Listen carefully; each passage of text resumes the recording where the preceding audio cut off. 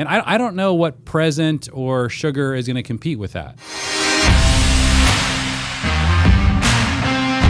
What's up, guys? Jeff and Jeremy here, another episode of 5 Minute Fatherhood. Today we are talking about tools and tips and stuff like that, and we are going to lean into how to craft a simple, meaningful birthday tradition. If you live in the West, if you live in America, if you live in year 2019, you know that birthdays have become almost the peak consumeristic day.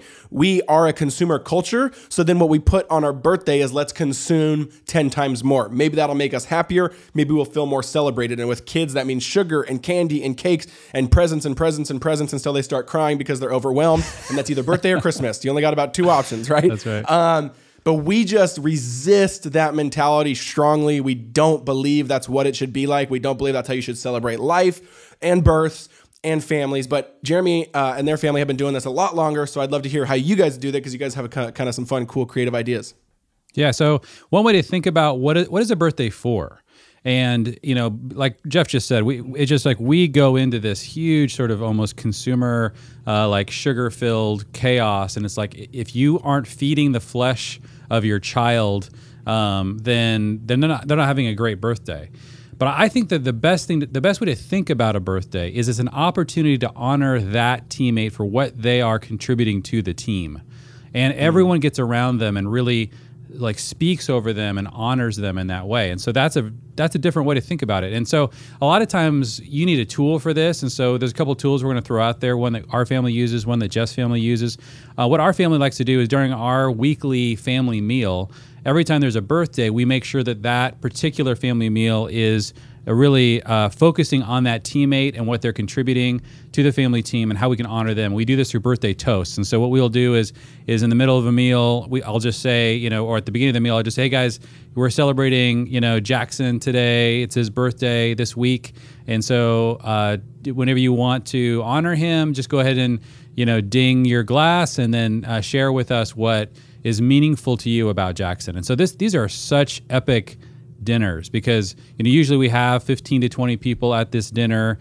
Oftentimes we'll invite maybe another family over that is close to Jackson, anyone who we think can really honor him if it's his birthday, plus all of our family and the extended family that comes to our Sabbath dinners. And so all during the meal, people are dinging their glass, saying things to Jackson, and then we usually toast to him in some way, like, you know, if he's doing an amazing job of being responsible with his time, we say, to being responsible with your time, and then we all kind of like, and so it's just like, you know, an hour straight of just fun and laughter and stories and honoring. And I don't know what present or sugar is going to compete with that.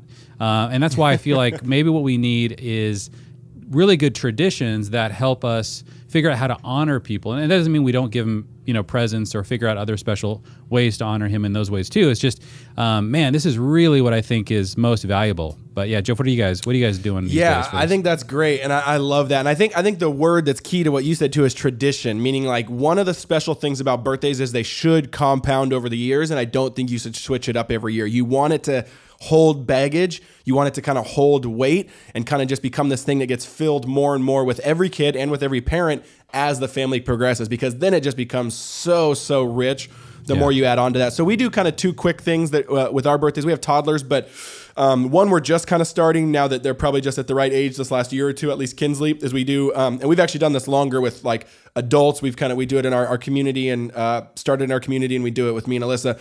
On our birthdays, we do what's called the birthday hot seat, where basically the person that gets basically exactly what you said, very similar to the toast, where you just get put on the hot seat, and basically we then have to all go around and just kind of share things we appreciate about that person, things we're thankful for that person, maybe a quick story that reminds us of how brave they are, courageous they are, kind they are, and just really share. I don't think we do. We're not very good in our culture of being a culture of honor. We're not very good in our culture of being a culture of knowing how to just speak, looking in someone's eyes like an actual good compliment without that person saying, oh, no, thanks, or no, whatever. Also, like it's very, that where both people get it right, where someone just says it seriously and the other person receives it in love, is a dynamic that doesn't happen very often. And so we really leaned into that on birthdays. And another one we do too is we do get gifts, of course, and there is special things here and there, but we very much tip the scales towards experiences over gifts.